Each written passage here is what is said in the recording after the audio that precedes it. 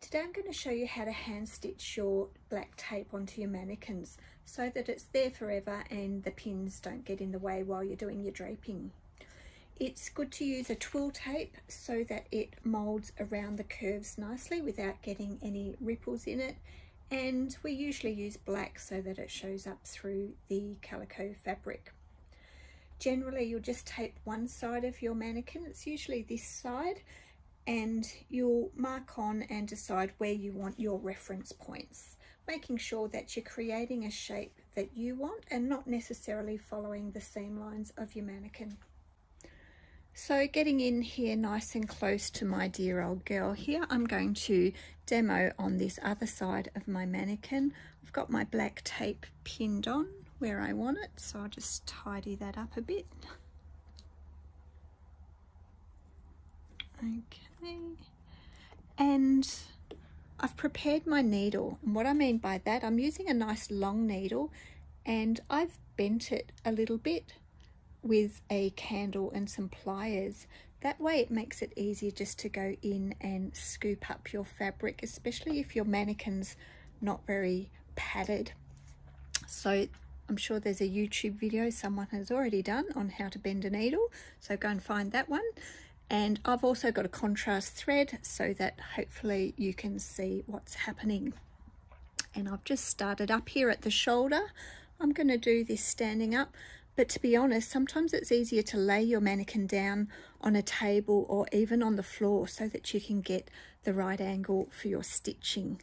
And we're going to do what's called a diagonal based stitching, and I'm trying to get my stitches so that they're as close in to the edge of the tape as possible.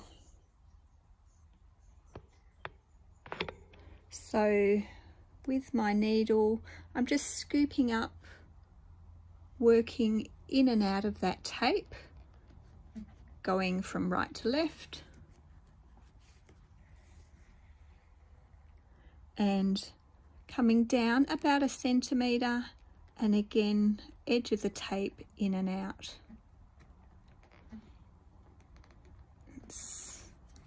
There we go. You'll want to make sure your stitching is about 1 centimetre apart. Any further than that, and I must admit the tapes can come a bit loose, and any closer than that, it's going to take you forever.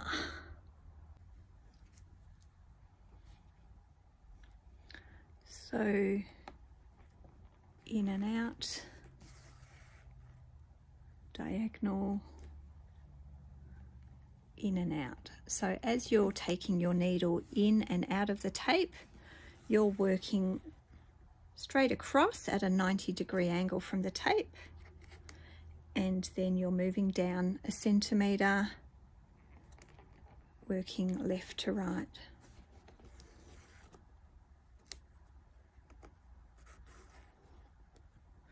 You'll find that your thread is going to get tangled up on all the pins that you've got in the mannequin, so make sure you're working in a good direction where you're not getting all tangled up. And like I said, it's often much easier just to lay your mannequin down on the table or the floor so that threads aren't getting tangled up.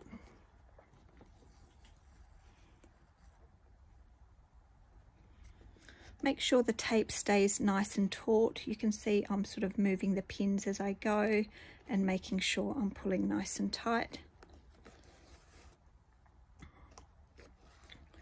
And of course, do a section, stand back and have a look, make sure it's still sitting where you want to. It's nothing worse than doing the whole seam and then when you stand back and have a look, it's a little bit crooked.